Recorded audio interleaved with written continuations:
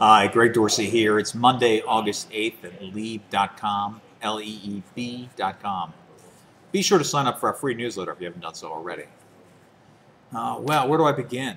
I hope you own gold. The yellow metal was one of the few items painting the tape green today. Stock shed another 6% following Standard & Poor's ratings downgrade of U.S. Treasury debt. It's at once laughable and sad that the company, which was a primary driver of the credit bubble that led to the financial crisis and the worst economic conditions since the Great Depression, still has the ability to move markets by making a pronouncement that isn't the least bit insightful or surprising for that matter. The downgrade will result in greater borrowing costs for everyone, as seen in the dreadful performance of financials in particular today. Today's trading did have the feel, however, of a climatic sell-off. Volume on the big board was 2.5 times the average volume of the last 200 days.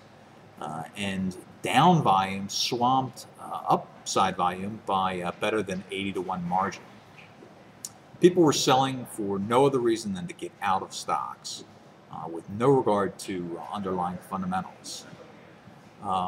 The stock market now is extremely oversold. The S&P 500, for instance, is down more than 17% in the last month and is now nearly 12% below its 200-day moving average.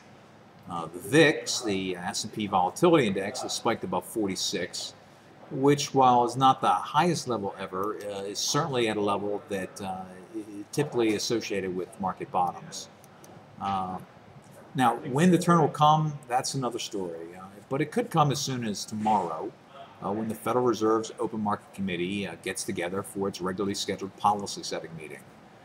They've already laid the groundwork for, in past policy statements, for more quantitative easing, saying that it would be forthcoming if needed. And the bond market is certainly signaling that the time to act is now. As we saw in the first quantitative easing in March 2009, and with QE2 last summer, a Fed announcement of plans to start up the proverbial printing presses will get the stocks moving again towards a nice recovery. One thing I can say without a doubt is it sure won't be a quiet week. So be sure to check back with us. We'll have lots more for you. Thanks and have a good night.